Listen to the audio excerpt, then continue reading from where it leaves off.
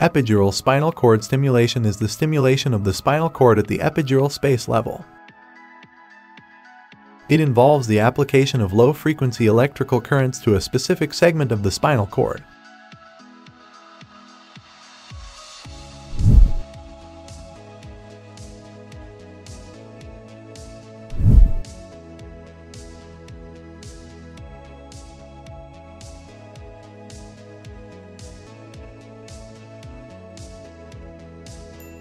We use a small electrode stimulator implanted in the epidural space, which then emits electrical currents into the spinal cord, stimulating the muscles. The location of the electrode can vary depending on what the patient and team want to target.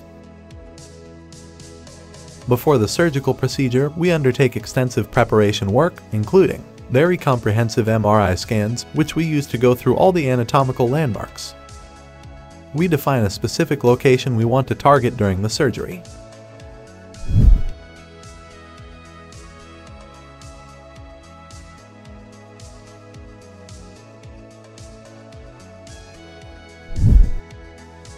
We use the electrodes to stimulate each segment of the spinal cord according to the preparation.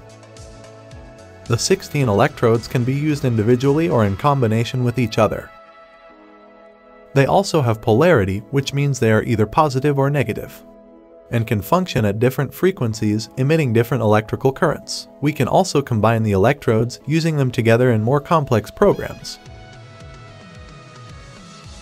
We start, for example, by turning on a couple of electrodes, and we see what kind of muscle group is being contracted using this specific electrode group. Then we keep working to find different electrodes for different muscle groups. We keep combining the electrodes into what we call a program.